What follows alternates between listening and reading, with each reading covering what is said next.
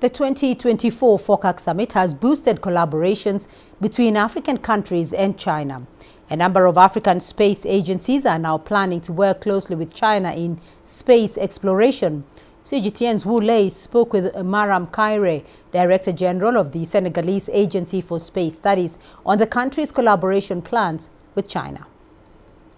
The Senegalese Agency for Space Studies and the China National Space Administration have signed bilateral documents to cooperate on the International Lunar Research Station. What are your expectations for the future collaboration? It is a very important step in what we are planning to do in our country. I was talking about the importance of finding the best partners and also to be included in the best projects in space exploration, and this lunar exploration project from China is very ambitious and very interesting. We need for support to train people in Senegal in space science.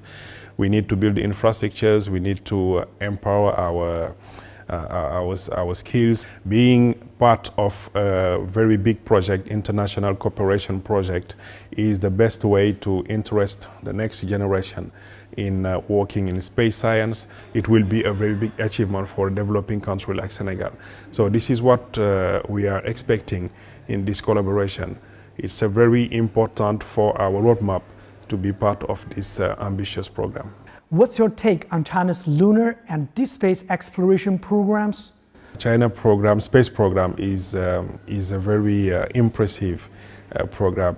You are making very big achievements, not only by landing a spacecraft on the moon with the Changi program, or bringing back some samples from the moon. It is just amazing. You are showing that it is possible, you know, with science and technology to change the future of all mankind, and we are confident for the next years to have a very nice collaborative program on lunar exploration at the beginning, but I'm sure that it will be further than the moon.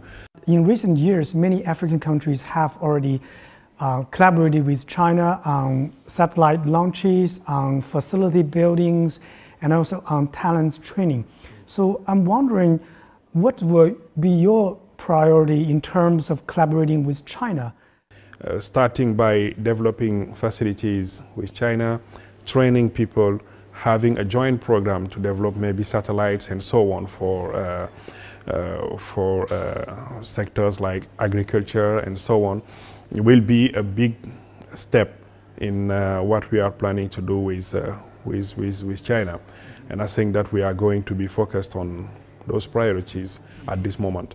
At the end, we will see maybe new possibilities to work together.